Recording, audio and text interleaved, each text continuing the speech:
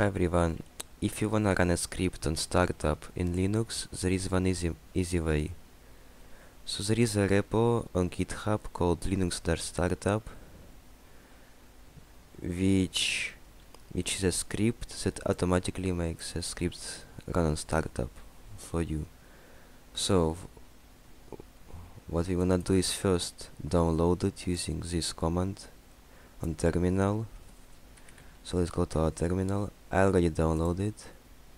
After, make cd linux startup.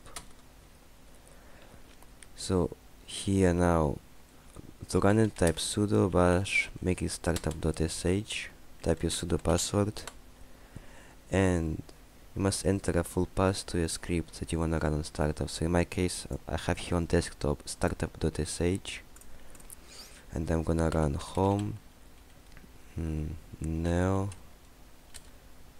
desktop and startup.sh. Now you can move it to other directories like user local as bin, user lib systemd system-sleep. I'm just gonna let it in its current directory, desktop. Now tap Y, proceed.